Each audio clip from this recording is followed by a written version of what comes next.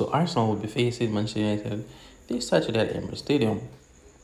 This fixture will be a pivotal fixture in terms of who gets the top four spot in the English Premier League.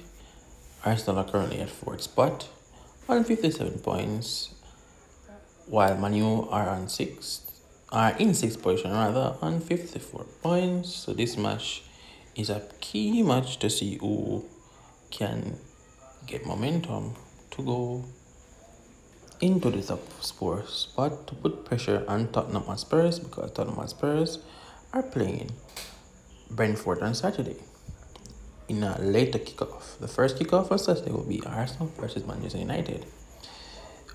Arsenal had a 3-game blip, which they didn't garner any points. However, their last game they had a thumping 4-2 victory over Chelsea at Stamford Bridge. The Bridge didn't have any walk-in space.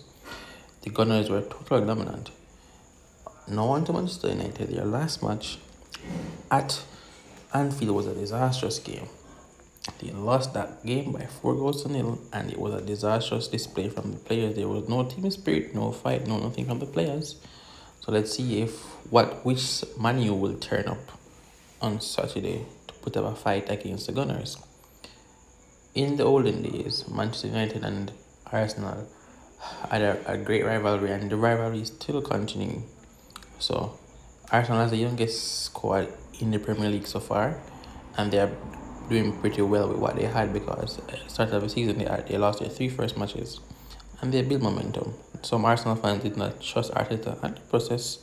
However, Arteta is moving up the ladder, and by next season he should be in the top 4, competing with the likes of Manchester City and Liverpool.